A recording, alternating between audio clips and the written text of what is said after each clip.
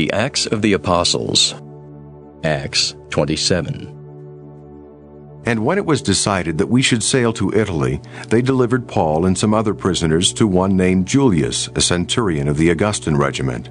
So, entering a ship of Adramyttium, we put to sea, meaning to sail along the coasts of Asia. Aristarchus, a Macedonian of Thessalonica, was with us. And the next day we landed at Zidon, and Julius treated Paul kindly and gave him liberty to go to his friends and receive care. When we had put to sea from there, we sailed under the shelter of Cyprus, because the winds were contrary. And when we had sailed over the sea which is off Cilicia and Pamphylia, we came to Myra, a city of Lycia. There the centurion found an Alexandrian ship sailing to Italy, and he put us on board. And when we had sailed slowly many days and arrived with difficulty off Cnidus, the wind not permitting us to proceed, we sailed under the shelter of Crete, off Salmone. Passing it with difficulty, we came to a place called Fair Havens, near the city of Lasea. Now when much time had been spent, and sailing was now dangerous because the fast was already over, Paul advised them, saying, "Men, I perceive that this voyage will end with disaster and much loss, not only of the cargo and ship, but also our lives."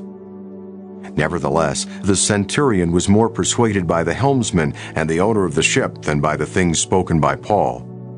And because the harbor was not suitable to winter in, the majority advised to set sail from there also, if by any means they could reach Phoenix, a harbor of Crete opening toward the southwest and northwest, and winter there. When the south wind blew softly, supposing that they had obtained their purpose, putting out to sea, they sailed close by Crete. But not long after, a tempestuous headwind arose, called Euroclydon. So when the ship was caught and could not head into the wind, we let her drive, and running under the shelter of an island called Clauda, we secured the skiff with difficulty.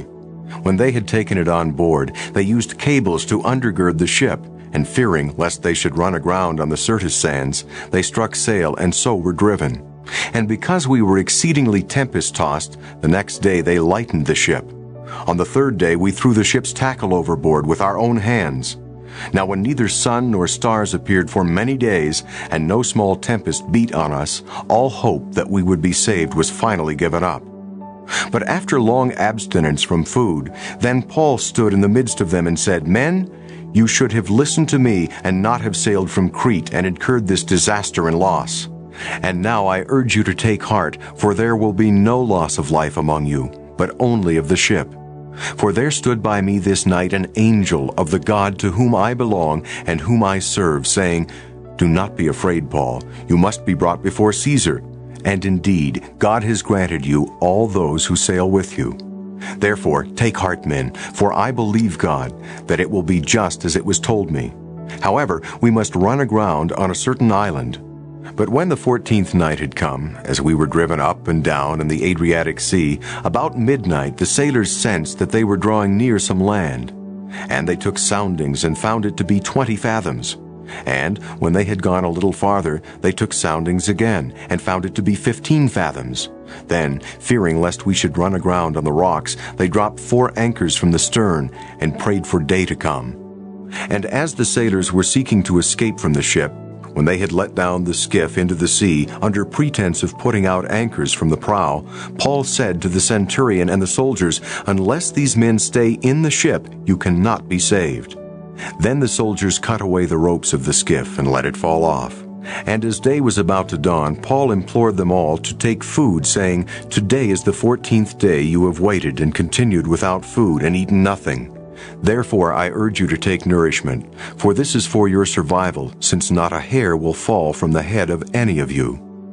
And when he had said these things, he took bread and gave thanks to God in the presence of them all. And when he had broken it, he began to eat. Then they were all encouraged, and also took food themselves.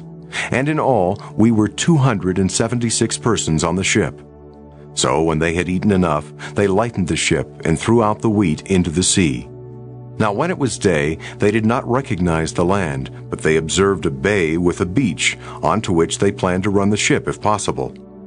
And they let go the anchors and left them in the sea, meanwhile loosing the rudder ropes. And they hoisted the mainsail to the wind and made for shore. But striking a place where two seas met, they ran the ship aground. And the prow stuck fast and remained immovable, but the stern was being broken up by the violence of the waves. Now the soldiers' plan was to kill the prisoners, lest any of them should swim away and escape. But the centurion, wanting to save Paul, kept them from their purpose and commanded that those who could swim should jump overboard first and get to land, and the rest, some on boards and some on broken pieces of the ship. And so it was that they all escaped safely to land.